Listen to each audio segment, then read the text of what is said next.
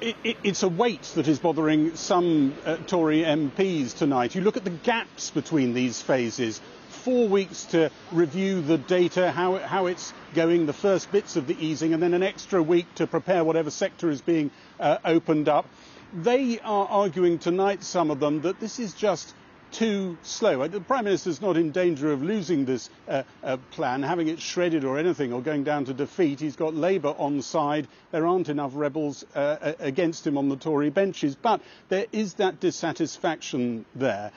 What some Tories are saying tonight is that the Prime Minister has been swallowed up a bit by the scientists. Steve Baker, one of the most vociferous, is saying that the plan is a hammer blow to many businesses and that the Prime Minister is following modelling, not the data that he says that he is following. Well, a lot of the scientists would say you have to model the data, otherwise it just doesn't make any sense at all. What we do see today, I think, is the Prime Minister, as he was speaking to the House of Commons and outlining the path out of lockdown, who has moved closer to the scientists than he was in the autumn when we came out of lockdown then. This is a script which you feel has their fingerprints on it much more than then.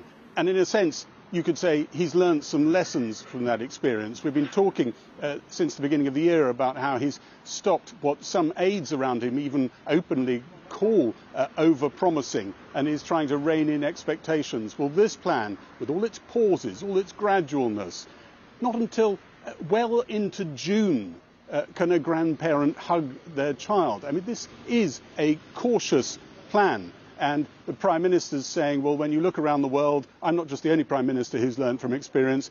Other countries who are contemplating or stepping out of lockdown are going very cautiously as well. I'm in the mainstream on this, is what the Prime Minister was saying to the MPs in there.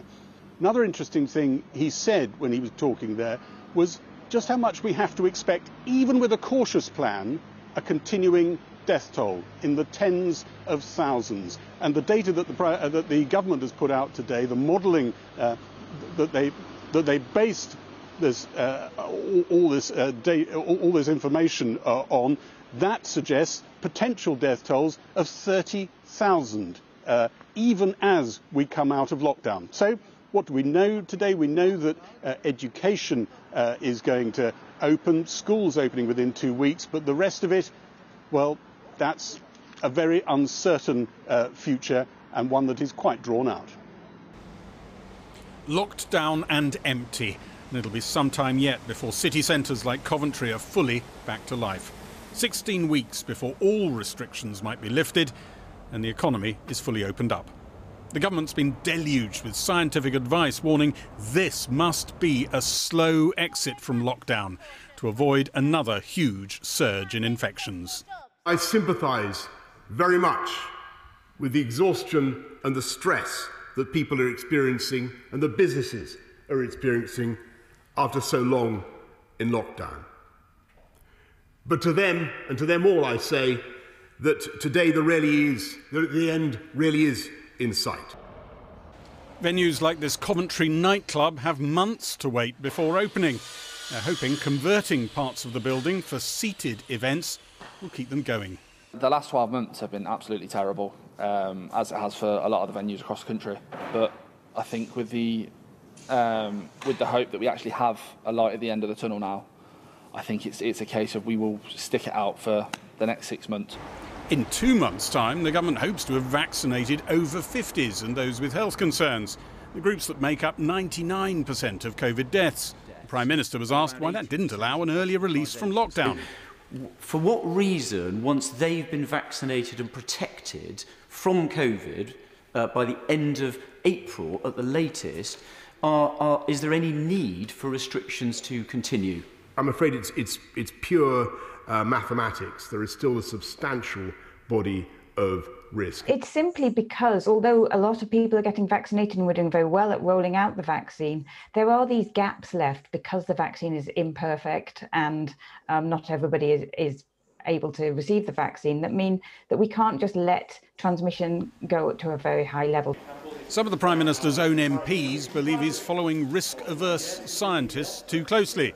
One minister said he simply learnt stuff from last year. Numbers for patients being admitted to hospital were brought down by the first lockdown, one of the key indicators allowing Boris Johnson in June to announce the lockdown over. Our long national hibernation is beginning to come to an end. But after 2 months, the hospitals were beginning to fill up again. The November lockdown followed, but lasted only a month. In England, we've ended national restrictions, opening up significant parts of the economy. As many scientists predicted, hospital admissions shot up and the winter crisis and some 50,000 deaths followed. Some Tory MPs complaining that Boris Johnson's been captured by scientific modellers like you. If he has, you'd say good thing. A whole bunch of scientists, myself included, that were clamouring for a circuit breaker back in early October because we saw that there was a really concerning rise in cases. And of course, it came quite late in November, and then we saw again a surge in cases as we approached Christmas with this Christmas relaxation that was on the cards. It's really, really important that we follow the data. The Prime Minister hinted that the budget next week could prolong support for businesses and employees who can't work because of COVID rules. But some aren't sure if they can make it to the last phase of this roadmap. A 15-minute taxi ride from Coventry, Birmingham Airport.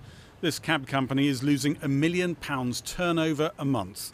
The Prime Minister said there'd be a review in April of international travel rules. For the managing director of this firm, the last 12 months has been like a long boxing match. We've been sort of knocked down and we've got back up again and we've brushed ourselves down and there's been positive things that have happened and we're thinking, well, we might win that round, and then we go to the next round, and we've had 11 and we've been up and down over those. Our legs are extremely weak. The bell's going to go for the 12th round. Will we survive? I don't know.